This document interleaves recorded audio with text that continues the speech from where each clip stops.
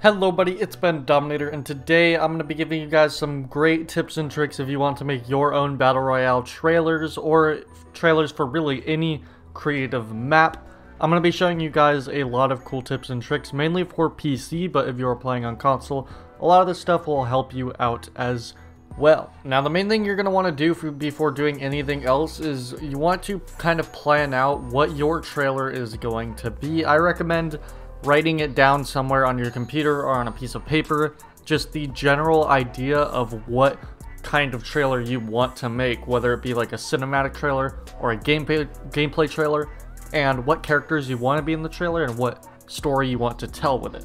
So in today's video, I'm going to be going over a basic kind of battle royale map cinematic, just so you guys can get a lot of different ideas of how you could go about doing it yourself. So the very first step here, besides planning of course, is you want to go into your settings and you want to make sure that you go to the game settings and you make sure record replays on and record creative replays on. You have to have both of these options on for it to work.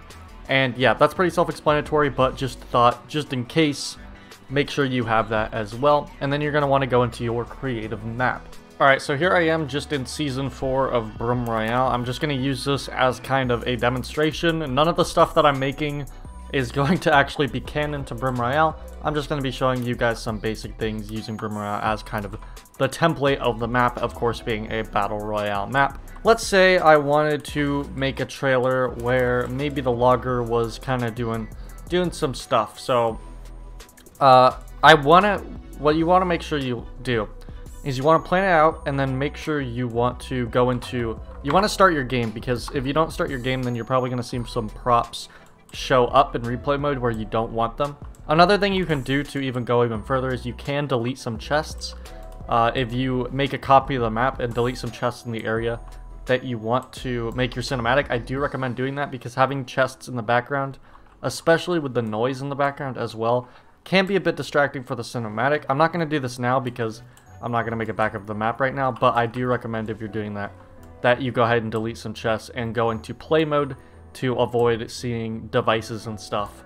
Also, if you have any music in your map, like for example, this little area inside Brim Royale has a music box, I suggest turning off music completely. So go to your settings and turn off music, because you do not want to hear music in your trailer, especially if you plan on overlaying music, because overlaying music is very important. You want some custom music for your trailer, and you don't want to hear a bunch of in-game music as well, so I suggest turning that down. And even if you really want to go the extra mile and turn off sound effects and add all your own sound effects, you can. So let's go ahead and start game and kind of just act out a little bit of a scene here. We're not going to do something crazy for a cinematic right now. I just want to give you guys a pretty simple look at this. Also, I recommend getting rid of your storm too, because that can cause problems if you're not quick enough or if you want to do something really long. And of course, you'd probably want to do a bit more planning than I am right here. But let's say he sits down and he starts kind of recording a log. If you want to do any dialogue, you can just slightly tilt your head around like this, and it can kind of look like you're talking a bit. And if you do plan on doing dialogue, you want to do this for as long as you possibly can. You may have to play multiple rounds if you do have a storm. So yeah, I'm just going to do this as long as possible because I don't know how long the dialogue is going to take. And you want to make sure that when you're going into actually filming, you're going to get multiple angles. I'll go into that a lot more when actually filming the shots for this. Now, not much of a story going on here, but again, this is really just to show you how you can frame certain scenes in your trailer. And now you're going to want to go back to the lobby. You're going to want to leave creative and you're going to want to open up your replay. Oh, also one last thing, before you go into replay mode, you want to make sure that you are recording your Fortnite screen. This way you can actually record the clips that you're getting. If you're playing on PC, you can download a software called OBS completely for free. Very good recording software. And then also, if you are on console, you would probably need to get a capture card.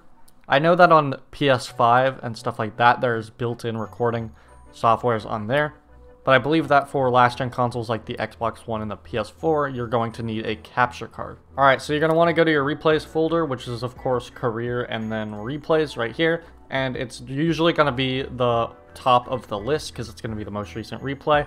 And you're going to go ahead and play the replay. Alright, so now we are in the replay, and I actually do really recommend using a controller. Because if you use a keyboard and mouse, your shots are not going to be as smooth. You're not going to be able to move the camera around as smoothly with a controller. So you want to use a controller if you have the option to. If not, keyboard and mouse works fine, but if you really do want to improve your trailers a lot and you play on PC, I would definitely recommend investing in a controller of some kind. So what you're going to want to do for your trailer is you're going to want to make sure you get some interesting shots. So say I start the trailer with a bit of an establishing shot here. You're going to want to make sure when the trailer starts, people know where it's taking place. So if I was going to do a trailer, since this trailer seems to be taking place but mainly a pipe place, you want to get a nice establishing shot for your trailer. Okay, so you're going to want to get like a nice establishing shot like this. You can even say start focusing on the chest. And you notice how I'm kind of making it a little off to the side. Now this is known as the rule of thirds. You're going to want to make your shots, this really makes your shots a lot more interesting. Instead of having a shot just like this is kind of a boring shot. It's just straight in the middle. You're going to want to get an interesting shot like this. It makes it a bit more interesting, and then we can kind of focus on the chest. Make sure your HUD is fully hidden and wait for the fully hidden HUD thing to go away. Start your recording, and then you can kind of lower your speed and then slowly rise up, while also tilting the control stick to get a pretty interesting establishing shot. So yeah, just doing little camera movements like this, making sure that the camera's not always still at all times, can really help make your trailer more interesting.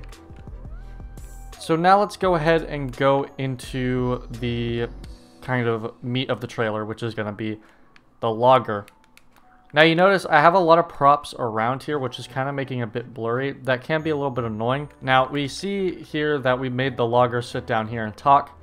This is probably one of the most important things you'll see me do in my trailers a lot. You want to get a really nice zoomed focus shot of the person speaking. It does make this look super cinematic. And especially if you kind of make your settings higher, it is going to improve drastically how it looks. But you can get a really good shot like this. Again, notice how the character is kind of off to the side a bit. The shot would be really boring if it was like this. You don't want a shot like this. This is a bad shot. This is a boring shot.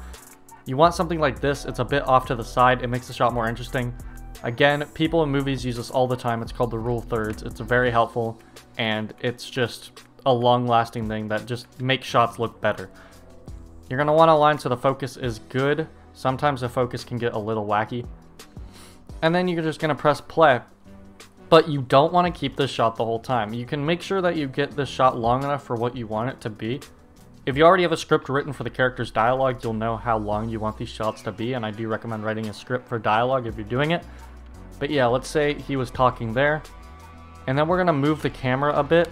And we're going to get another shot, because you do not want the same shot the whole time. This is a pretty similar shot, but you can see we moved to the other side. And this is going to be really good for making the trailer feel a lot more interesting. And especially if you want to know what the logger's doing, you want to make sure, or whatever character you're using, you want to make sure you also get at least one shot just showing, like, a wider shot showing exactly what they're working with here. So this gives more of a shot of the table in front of them. And now you can kind of see that the logger is doing a bit of, like a recording, doing a log. And making different shots, even especially during dialogue scenes, does really help make your trailer a lot more interesting. When you're having a character move from one place to another, you want to make sure that the camera catches a lot of it. We can even get a big establishing shot of pipe place, like this. Okay, so now I'm in my editing software. This editing software in particular is called Shotcut, but you can, the tips that I'm going to be showing you don't really apply to a specific editor. I'm not really going to be showing you exactly like how the editor works. I'm just going to be showing you how you can edit clips together to make the trailer look good, just a lot of tips and tricks. So any editor will really work, but I'm using Shotcut as an example. Again, it is free, and I do highly recommend it if you want a good free editing software. Alright, so what you're going to want to do is you're going to want to open up your file for your video that you recorded, hopefully. and you're just wanting to drag it into the editor here. And then this is what we got. And then for me, I'm just going to drag and drop it into here, into the timeline. And I'm going to go ahead and mute the audio on my end because this does have this just has me talking throughout the whole thing. But I do recommend you keep the audio on. So the first thing we're going to want to do is we're going to find the establishing shot that we took. And I do believe that it was a lot later in the video. I'm actually going to go to the source. Alright, so I found the clip and I'm going to put it in here. And see that little, like the fully hidden HUD thing there? I want to make sure that you don't see that in the trailer. So I'm going to cut that out as well. And then you can see this is how the trailer starts. Now, if you're using Shotcut, then I'm going to show you guys some tips for Shotcut. If you drag here, this is how you can get it to fade in. I do recommend having your trailer start with a fade in, whether it be a long fade in or a short one. As you can see, I was kind of testing out the camera here, so I'm going to wait for the shot to actually start, which is about here. And I'm going to move this here.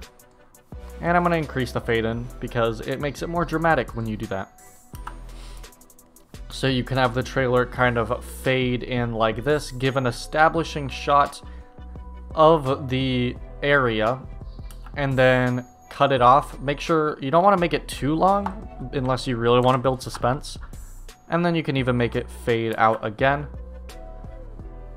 I don't think I'm going to fade it out though. And then you're going to find the clip that you took of your character speaking or whatever action your character was doing. There we go.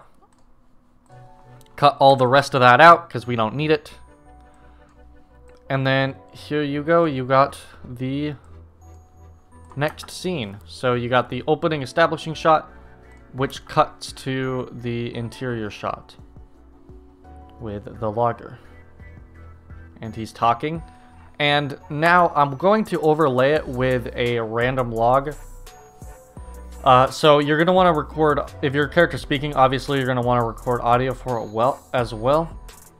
You're going to want to add an audio track. I recommend using Audacity to record audio. It's another free software, super easy to set up. And you can even use this program called Voice Mod for a voice changer if you want to make characters like with a helmet have a voice like I do in our trailers. And yeah, so I'm just gonna I'm gonna grab an audio file here. Let's just do the Operation Delta one. So this is for the season 4 premiere trailer, but it's gonna be a little bit out of context here, of course. So I recommend if you're having a character like an establishing shot, you want to have like the voice line a tiny bit before. This is our last chance. You see them on screen, and it'll really help kind of connect the two shots together. This is our last chance. If anything messes up.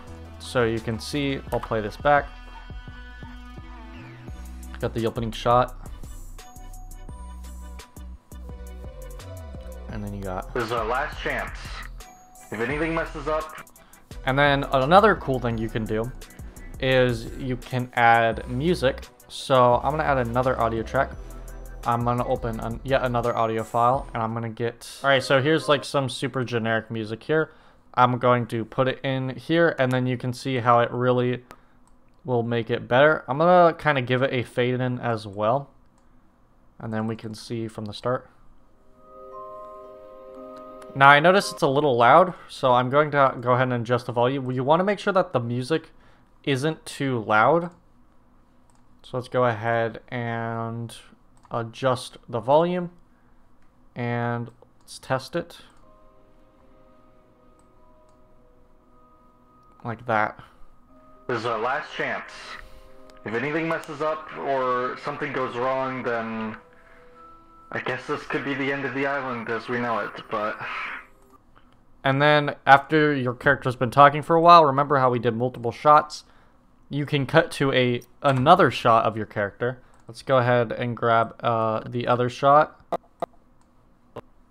from the other side, like this. And then you see...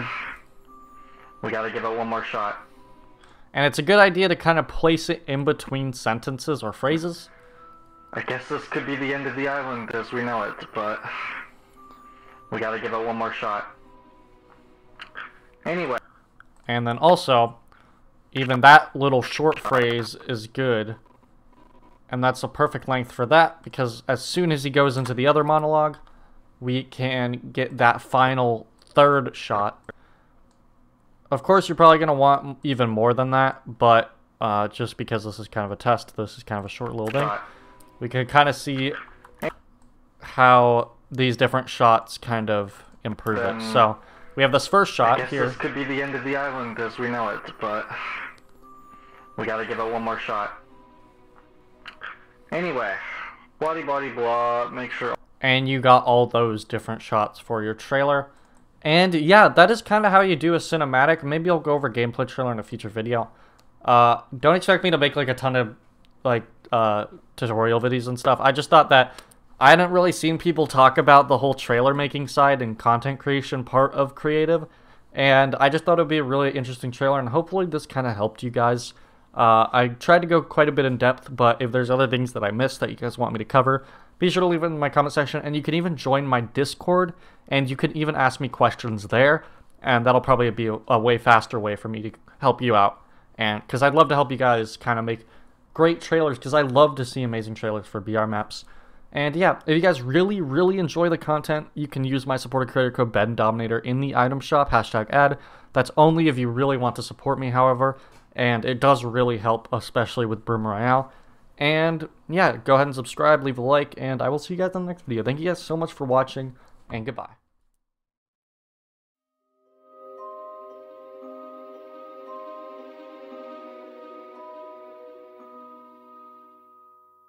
This is our last chance. If anything messes up or something goes wrong, then I guess this could be the end of the island as we know it, but we gotta give it one more shot. Anyway, blah.